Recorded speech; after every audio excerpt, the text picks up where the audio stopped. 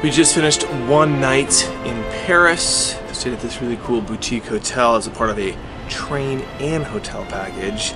Cheaper than just the train itself. And look what's behind me, the Eiffel Tower. We are headed back through London to LA, BA Club World. Let's go check it out on the A380. Yeah.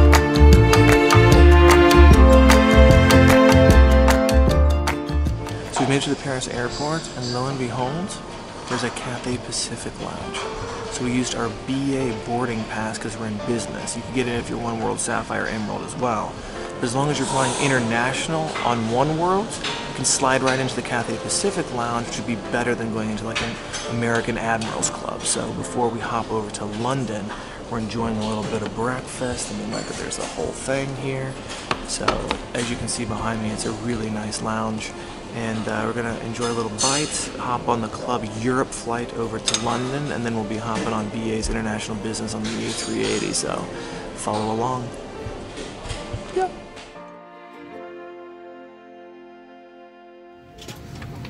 So you're wondering what business class is like intra-Europe. So this is our flight between Paris and London. This is it. So it's basically economy, with just the middle seat blocked off. And you can see it goes back there to where those curtains go. So going on over to London, check out the Galleries Lounge, and then I promise we're gonna hop on this A380, but I thought you guys might want to see this too. But this is all it is. Not really worth it. You're paying a lot of money for it, but you get lounge access and that. So anyways, we're taking off. Yep.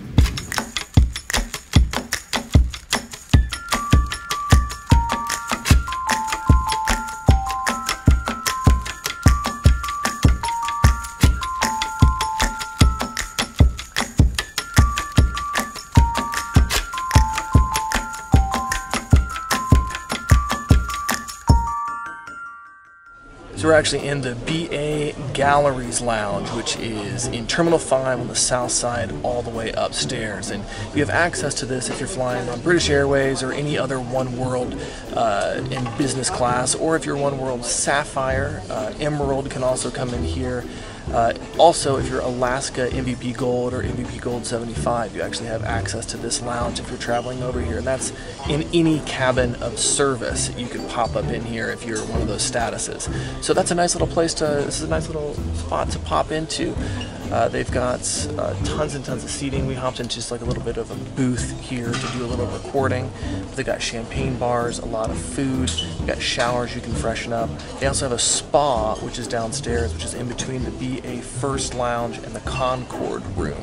And I actually was able to pop in there and get a quick 10 or 15 minute massage, which is the first time this has happened. I've been through here a bunch, and I've had a chair one time, like a chair massager, and then this is the first time I actually had a human being. So that was pretty exciting, because normally my layovers are so short that I don't have enough time to pop in, or they don't have any available appointments. So first thing you should do when you get here is pop over to the spa, see if they can see you, and if they can, make an appointment, grab a little food, pop back down there and rest and relax. Showers, the whole works. Anyways, I'll give you a quick little walk around. It's nice for 2-3 hours. Nothing like spectacular. Oh my gosh.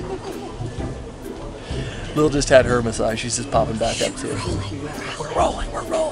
Anyways, I'll show you a little quick tour of this, and then we're gonna go off to the A380 Club World.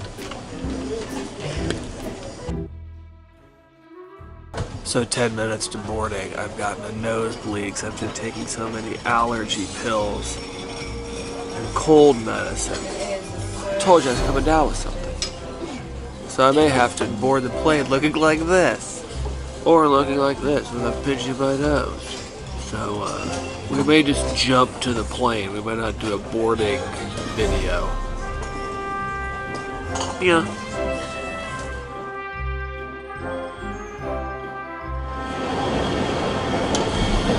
So we gotta go over to the C gate, so you gotta get on the train, so make sure if you guys are doing this too, you leave enough time. Because we don't have a lot right now. We're heading over there. Fingers crossed we make it. A380, here we come.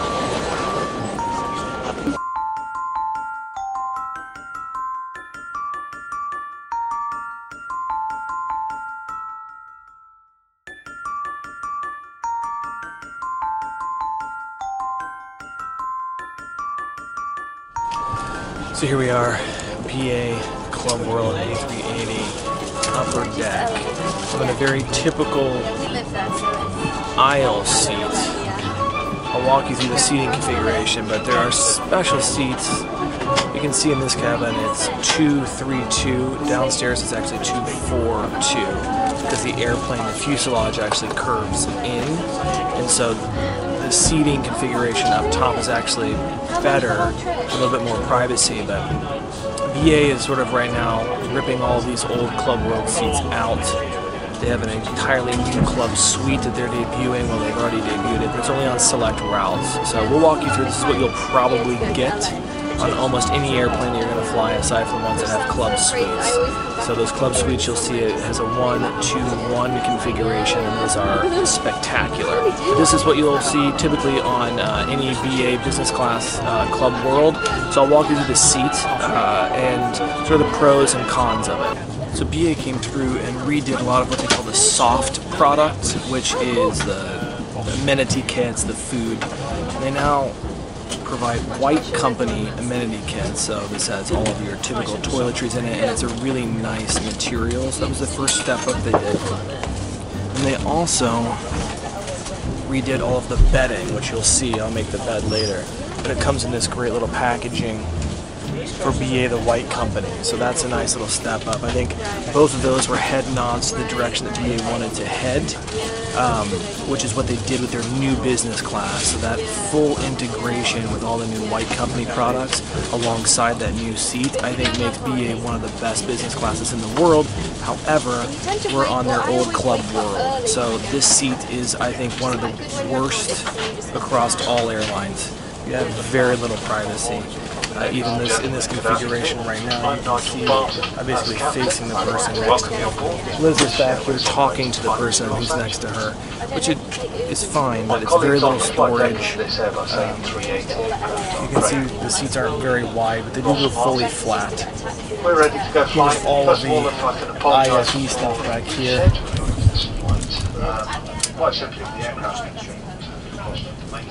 So your USB, headphones,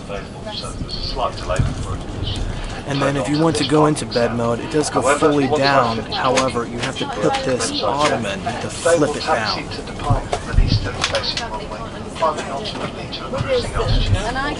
And then the only storage that you have is down here, and it's pretty minimal. A laptop will not fit in it, so I'll pop that into frame as well so you can see what the storage looks like. And this is basically pajamas, a lot of my equipment that would fit in there, and some eyeglasses, and probably, now you get power, another USB. So another big step that BA made was they changed all the food. So the food now in flight is catered by Dough & Co. Amazing food, excited for this meal, so we'll check that out too.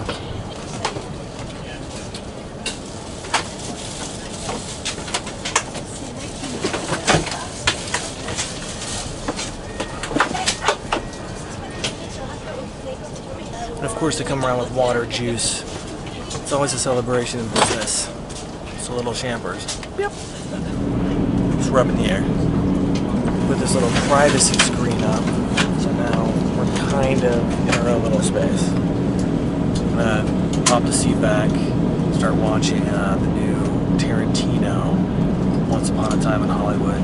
Haven't seen it in the theaters. I'm pretty excited about it. And then we'll start digging into this Dough & Co. But it's incredibly quiet. I don't know if you guys can hear that, but it's like, it's so quiet because it's the A380s, these Airbus and A350s, Dreamliners, A380s. I don't even need a mic on. You guys can probably hear me all right, but it's phenomenal. But you can see, I'll show you the IFE, old school, about the size of my hand. I'll flip it around.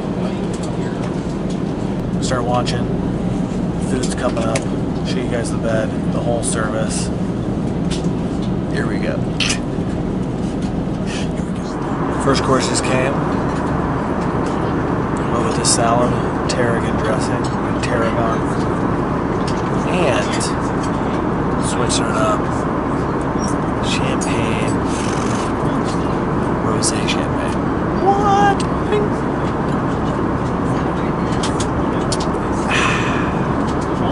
the rest. We decided to dig into that.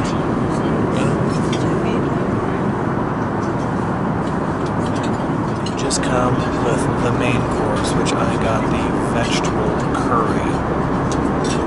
Looks pretty good. We'll see. Hopefully it's nice and flavorful. But here's what it looks like. The salad, tarragon salad I started with was pretty good. I need something hearty.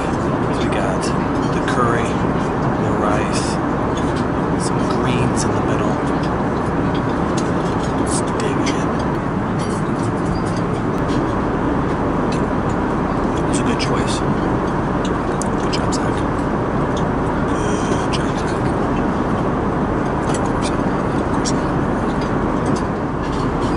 Oh, hello. You here for dessert? Me too. Chocolate, caramel, something, but I mean...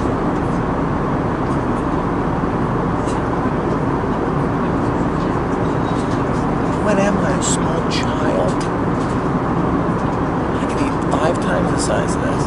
Anyways, looks delicious. Dough desserts are normally white. Tasty. Let's dig in and try this bad boy, huh? I've had such a nice time with you guys. We've had appetizers, toasted champagne, we had full entree, and now, you know, we got the dessert menu. We checked it out. We looked at each other and we said, we're doing dessert. That's what kind of meal this has been. I'm so glad that you guys have tuned in and hey, to this dough and co chocolate caramel layer cake. Quite tasty. We should probably take a snooze after this, right? Let's just see.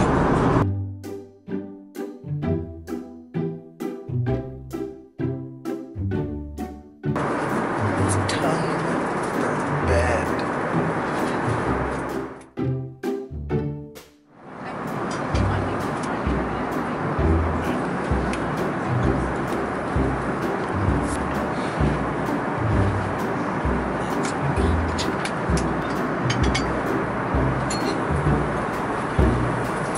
Done. I'm gonna go change.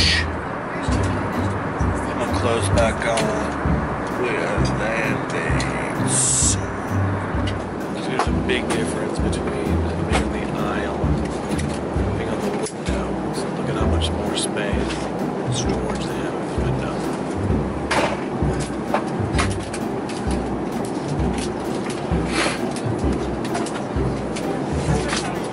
Big difference. Finished the flight, safe and sound back in LA.